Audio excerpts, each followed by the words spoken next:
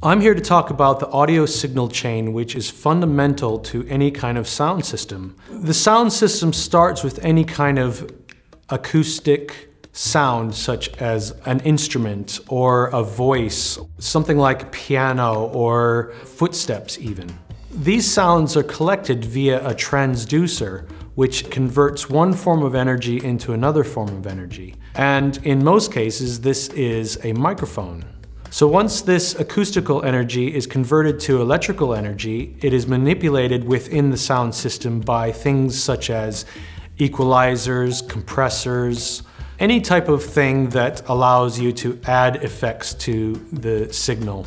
So once the electrical signal is manipulated in the sound system, it is output via another transducer into the acoustical environment, such as a loudspeaker or headphones.